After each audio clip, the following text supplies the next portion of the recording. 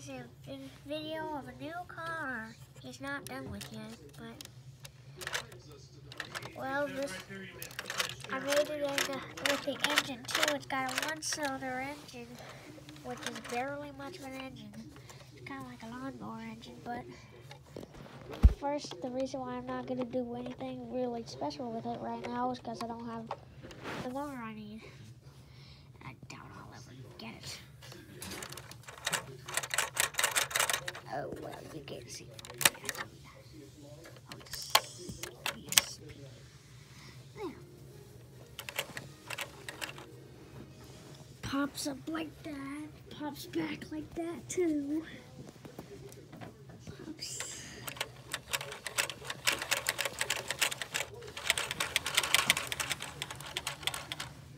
Yeah, so it doesn't look too good. Kind of why it's not going to be in too for long. That's kind of why it's not going to be in too much for long. That's kind of what I'm covering up here. Let's see. It worked. So, anyway, that's that, and also how it gets to here, the wheel turning. Let me first, whatever, I'll turn that on later. On it flipped over, it's pretty simple to see what everything is. A tiny gear above this is hooked up to make the engine cylinder work, which another tiny gear is hooked up to this gear. And then yesterday I added this gear, which kind of helped it out a little, I guess.